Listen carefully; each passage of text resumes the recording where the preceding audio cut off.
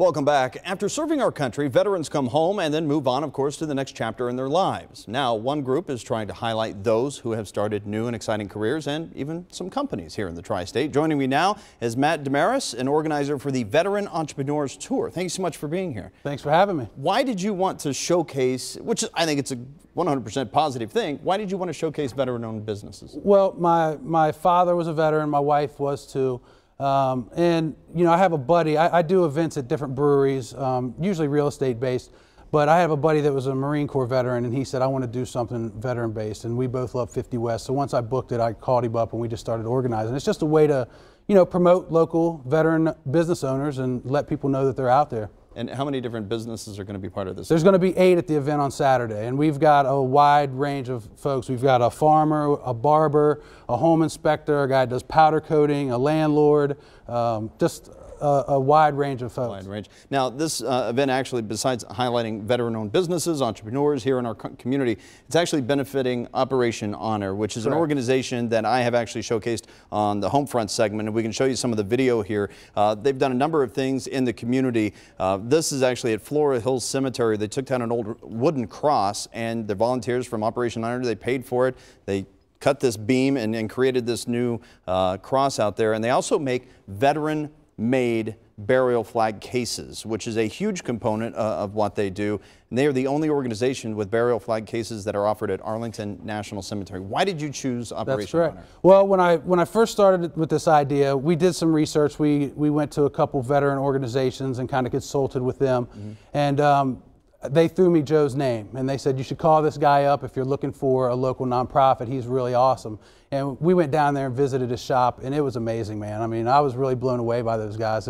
They do cool stuff down there. Doing a lot of work, of course, in northern Kentucky, Pendleton, Grant County, and that. So donating $1 for each pint purchased during this event. So, of course, encouraging people to come down. Yeah, have a drink. So here are the details. The event's going to be at 50 West Brewery. That's on Worcester Pike, Saturday, October 19th, 1 to 4 p.m.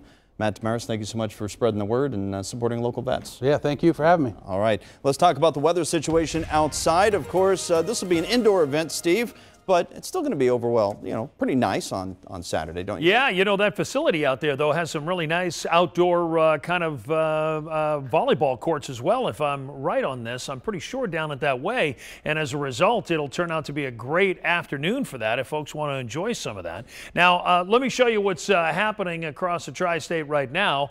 We're looking at a lot of clouds, even a couple light showers showing up out here by Hillsborough down through West Union with temperatures in the 40s. You'll see over the past hour, we've had this little disturbance over the top of us, and now it's rolling through, tracking a couple of showers, but really most folks are dry right at the moment. It's the clouds that'll be around here for the next few hours ahead. Then as we head closer to the overnight, and it looks like we'll start clearing out. So tomorrow for your Thursday, plenty of sunshine, that's nice, but we are going to see winds coming in out of the northwest again, and that's going to mean temperatures much cooler than average. We're going to be running at about 10 degrees, in fact, colder than average tomorrow. We'll start off cold in the 30s, only make it into the 50s, so almost still an early winter kind of day showing up for the Tri-State. But as we head through the week, there's going to be a change of pace on Friday. Friday will be the transition day for us as we start to see the wind shifting back around out of the south, and the temperatures will go up. We'll see temperatures into the 60s by Friday and even warmer in the 70s for the weekend. So the event for the veterans will be in good shape. Now, as we look into the weekend here on Saturday, we've got winds that are coming in out of the south, and that's what brings us the 70-degree temperatures both for Saturday and Sunday. For Sunday, though, as we head into Sunday evening, while we're not going to be affected at first, things will be fairly sunny. At night, we're going to start to see some clouds move in. And by Sunday late and going into Monday, it looks like we're going to have a chance for some rain around here from another cold front moving in out of the west. It looks like that's going to be our next significant chance for any rain. Until that time, we're really going to stay dry. So starting tomorrow and Friday and Saturday and most of Sunday as well, we're going to see some dry weather. Might be a good day to maybe do a little car wash in here because you'll get a few days out of it. Okay, for tonight, if you're just dashing out, well, temperatures are going to stay mostly in the 40s because of all the clouds that are around until we start seeing that break in the clouds. The temperatures really won't drop much, but when they do, they'll drop fast. We'll drop into the 30s first thing in the morning, and then we'll only get to the middle 50s in the afternoon. You'll notice across the area anywhere from about 54 to 57 degrees in my forecast for tomorrow afternoon.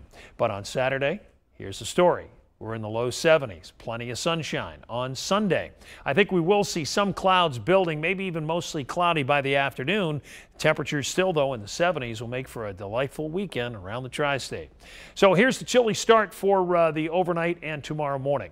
So if the kids heading out to the bus stop need warmer jacket, something like they had today, really, 39 degrees and then 57 as a high for tomorrow.